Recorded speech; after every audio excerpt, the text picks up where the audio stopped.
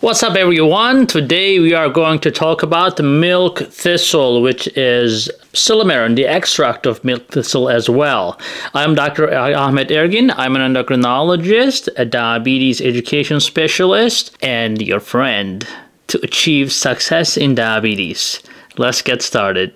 Hi guys, so again, today we are talking about milk thistle, which is silymarin. A lot of you may have heard about it, the benefits about the liver, the brain, the blood sugar. But since you're watching the Sugar MD channel, more than likely you're most interested in the benefits of the milk thistle. Okay, so surprise, surprise, I got something for you.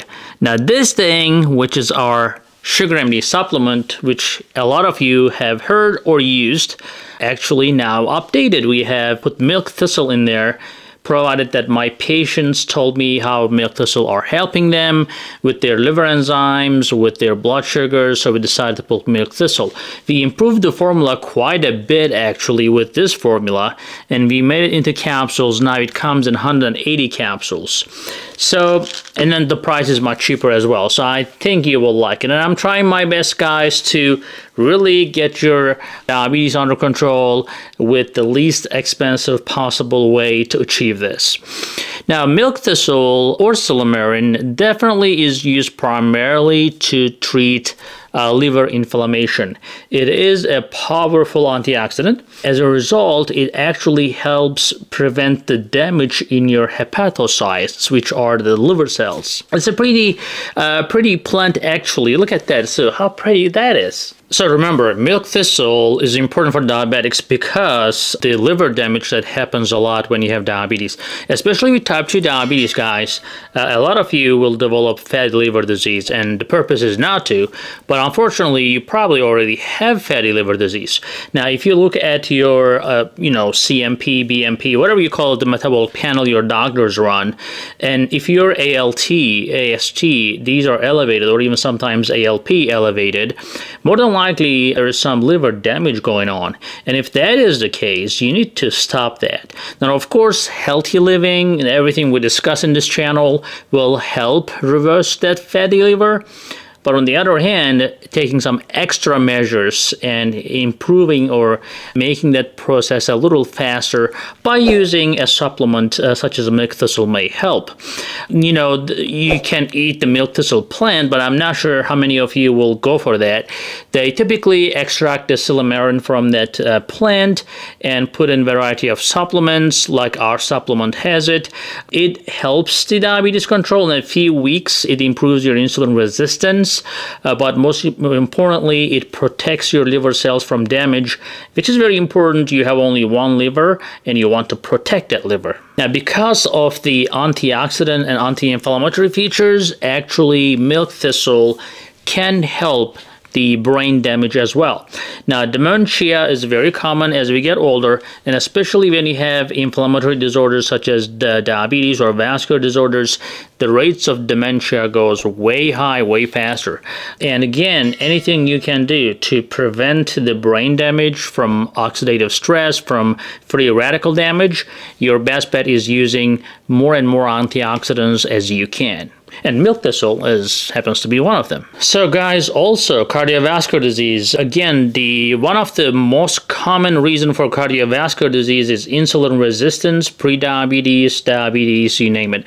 And all these problems are all interconnected, right? So fatty liver disease happens due to insulin resistance, and then you have diabetes, and then heart disease happens. So sometimes heart disease even establishes itself before the diabetes happens. So as a result, you really need to protect your heart, because guess what? Even if you can manage to bring your blood sugar down to like 100 milligram per deciliter level, or in European measurement, I don't know, like maybe 5.7 or below level, I would say, you know, if your heart fails, nothing matters anymore. So you need to make sure that, yes, while you're controlling your diabetes and your blood sugars, you need to also protect your heart, which is your primary organ to sustain your life.